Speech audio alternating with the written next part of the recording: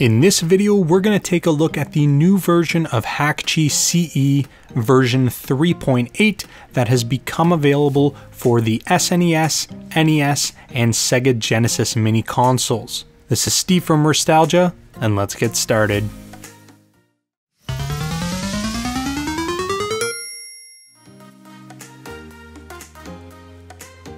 Alright guys, so as I said, we did get Hakchi 2 CE version 3.8, and I'm not going to go over all of the major details, but if you go ahead and open up your Hakchi desktop app, it will automatically prompt you that there is a new version available, and all you need to do is go ahead and hit the update button. But before we do that, let's go ahead and take a peek at some of the new features. Now, I'm not going to go through this entire list because there is a lot of stuff on here that most people don't end up utilizing. The big features that we're going to talk about is that we have additional controller mapping available. There is also a new metadata and art scraper. As soon as you load the game in, that artwork and all that information is automatically scraped, so you don't actually have to go in and do anything manually. And additionally, we've actually got a new design for the main window. So the reason I've got my screen displayed this way, so you can actually take a look. This is what the old version is, version 3.7, and after we do the update, you'll actually be able to see the difference there. And then another big feature that they are talking about is a major improvement to Bluetooth support. So something like a DualShock 3 or a DualShock 4 controller, if you've got one of those Bluetooth dongles connected in via OTG, you can actually pair your controller just by plugging it in with the USB drive, and it'll automatically pair. And once it's paired, you can remove that cable and then you can use that controller wirelessly. So that's actually a really interesting feature. And then additionally with Bluetooth, the BlueZ module has been updated as well to 5.54. In terms of the console, we've actually got additional categories now. We've got racing, we've got sports, fighting, and action, and we've also got shooting genres. And then they also mention improved game compatibility with internal emulators. And another one that I like here is the folder artwork, and some of the other artwork by the WES 1981 has been updated, and from what I've heard, it's actually really good. So I'm looking forward to seeing those.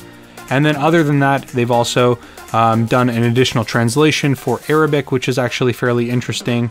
So a big shout out to all the developers who have done this, and as well to Team Shinkansen for everything that they're putting together in this Hakchi build. There's a bunch of bug fixes that they've got, so some people were reporting them, they were able to fix a few of them, and then there's some other changes as well, and then of course a special thanks to all the testers and the developers and things like that.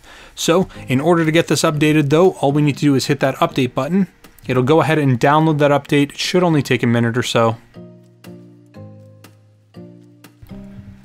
Okay, so now that it's completely successfully installed, as you guys can see, version 3.8 looks much different, and the big difference here is that the game info and the artwork info are no longer on tabs, they're just all visible right on the main screen.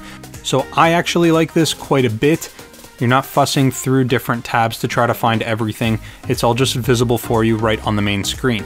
So as you can see, if I go ahead and just select a game, we're going to have our artwork, we're also going to have all of the meta information. Now, as I mentioned, one of the big features that they've included here is that Hakchi will now automatically scrape your game artwork. So I'm going to go ahead and grab a few games and I'm going to throw them on there and see how well it does. So I've got some games right over here. We're just simply going to drag and drop them directly into our application, and we're going to see what happens. Okay, so the games have been uploaded in, now we just have to find them. Okay, so we've got them all the way up along the top where it says New App, and if we go ahead and select on the Adventures of Batman and Robin, you'll actually see all the data, everything's pre-scraped. We don't have to do anything else. Essentially, we drag and drop these games in, and then we can go ahead and export them either to our console or to a USB drive, but you can do it any way that you want. Now, as you guys know, Hakchi also does support additional consoles, so if you wanted to load something like Super Nintendo, Game Boy, or even PlayStation, you can go ahead and do that, and I did give a thorough walkthrough on how to do that in my previous video, so I'll leave a link in the description down below to that if that is something that's new to you.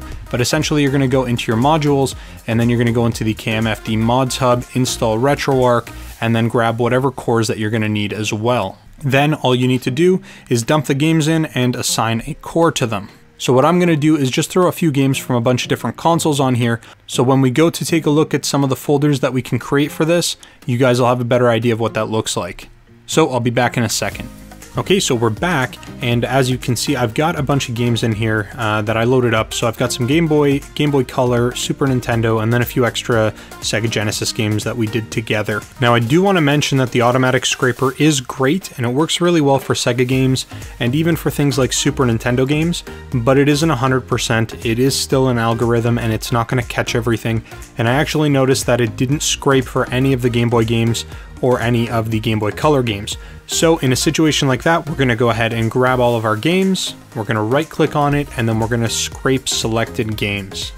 Then what it's going to do is it's going to give us a list of our games, for example Adventure Island right over here on the left, and then it's going to say, hey, these are all the games that we think could scrape or could be a match.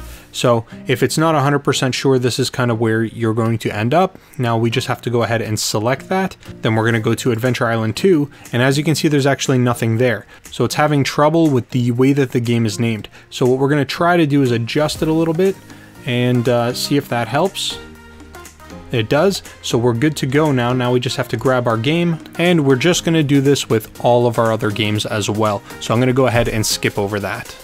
Okay, so now I finished scraping the games that weren't automatically done, and as you can see, all the Game Boy games now have their appropriate artwork with them. So you do have to keep in mind that that automatic scraper is not 100% perfect, so you'll just have to keep in mind that there's definitely going to be some titles that you still have to manually scrape. Now another new feature that's been included is the ability to add a prefix to your game titles. So this comes in handy, for example, if you wanted to put all of your games on a single page. Let's say you're going to add maybe 2 or 3 games from a bunch of various consoles.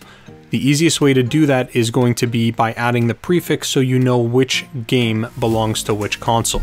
And it's really simple to do that. You'll highlight a bunch of the games, you'll right click, and you'll add a prefix. The way that they've designed this prefix feature is you'll essentially assign whatever text you want, and then a colon will automatically come in after that, and it will automatically produce a space as well. So in this case, all we have to do is type in GB for Game Boy, and we hit OK.